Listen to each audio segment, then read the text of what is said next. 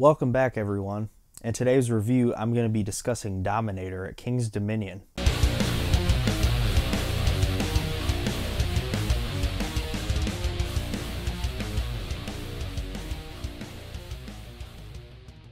Dominator is a B&M Floorless coaster which opened at King's Dominion in 2008, but actually was originally at Geauga Lake in Aurora, Ohio from 2000 until the time Geauga Lake closed in 2007. Dominator is a very large floorless coaster, standing at a height of 157 feet, featuring a top speed of 65 miles per hour, 5 inversions, and 4,210 feet of track. This is the longest floorless coaster, and it's absolutely a massive ride. When you're walking into the park, you see this immediately, and it looks absolutely great. Very nice looking addition for the front of the park for sure. A very nice front gate coaster. When it was moved to King's Dominion, they sort of redid the color scheme and they painted the vertical loop yellow instead of the orange that the rest of the track is. So it kind of makes it stand out a little bit. It's kind of cool. This also has a pretty unique layout for a floorless coaster, I feel like.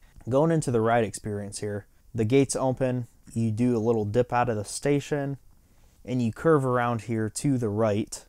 I was so excited to get back on this ride because, like I said, this was at Geauga Lake from 2000 through 2007, and I actually was very fortunate, and I had the opportunity to visit Geauga Lake many times in the 2005 and 2007 seasons, and I rode Dominator a few times at Geauga Lake, and I was always a huge fan of this ride. At Geauga Lake, I rode it, and it was one of my favorite coasters, and I was just looking forward to getting back on it, seeing if it was as awesome as I remember it being. So let's go through the ride elements here, and then we'll discuss my updated thoughts on Dominator. You go down this pre-drop, and then you dip down to the right. This drop is alright, nothing spectacular. Then you go through this massive vertical loop, 135 foot tall loop. It's absolutely huge and it's awesome. Go through this really quick turn to the right. I love that rapid transition. Then up into a bank turn to the right, and then you hit this huge cobra roll. This is actually a pretty good cobra roll right here. Pretty forceful. Now you turn up to the left and you hit the mid-course brake run.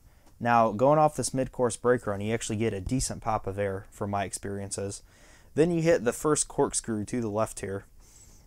Go through a little sharp turn to the left, and then you twist around, go through the second corkscrew. Then you dip up to the left, you go down again, and then you go through this little S-curve section here, and then you go up into the final brake run. I had some really good rides on Dominator. I thoroughly enjoyed my experience on it, and this was a really intense ride, actually. And I was actually graying out a little bit on some parts of it, which really surprised me. I didn't remember it being this intense, but this ride was even better than I remember it being, and a lot more intense than I remember it being from the times I rode it at Geauga Lake. It's been maintained very well. There wasn't really any rattle that I experienced. There was a little bit of head banging on some of the rides I got. That could be a bit painful at times. Specifically, that section of the ride after the mid-course brake run where you have the interlocking corkscrews, it gets pretty rattly there.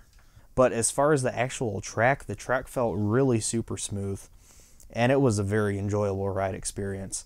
I got 4 rides altogether on Dominator while I was at King's Dominion, and I enjoyed every single one of them. I think there was one ride I got where I experienced quite a bit of head banging. It was a little uncomfortable, but overall, very intense ride, very fun, very smooth.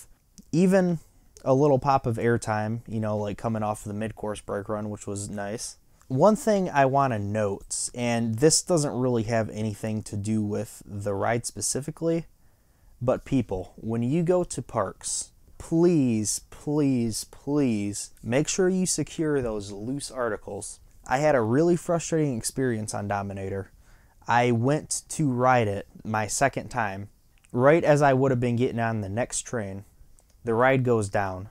The ride operator announces that it's down due to a lost article, and then we seen a staff person walking a guest over into a certain area, and it looked like they were pointing around looking for something.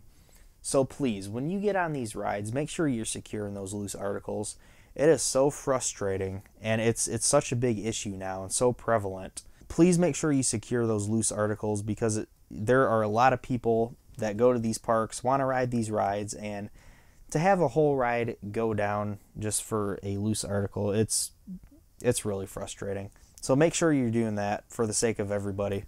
And sort of to go along with that, just last night I went to Cedar Point and I got on the train on Rougarou, and they were just about to dispatch it. Actually, they had dispatched the train already.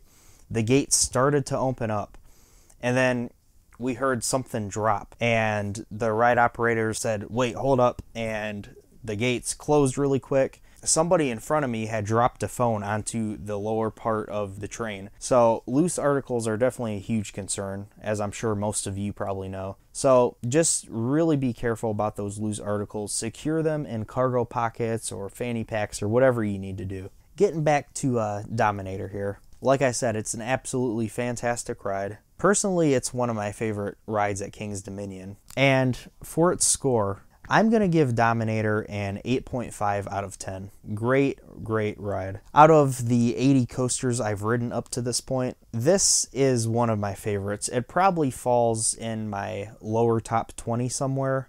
If not, then my top 25 for sure. And if you're going to King's Dominion, definitely don't skip out on this ride. It's pretty easy to get to anyway. It's right at the front of the park, so it's probably going to be one of the first things you're going to want to hit up anyway. It never really had much of a line for the most part. There was one point that I went to go ride this and it had a really long line, and I decided not to ride it then, and I just went back later and rode it when it didn't have a line. So let me know your thoughts about Dominator in the comments below. Did you get to ride it at Geauga Lake, and what did you think about it then? Be sure to like, comment, subscribe, and be sure to follow me on Facebook at Coaster Daddy and Instagram, Coaster Daddy Official. Thank you so much for watching.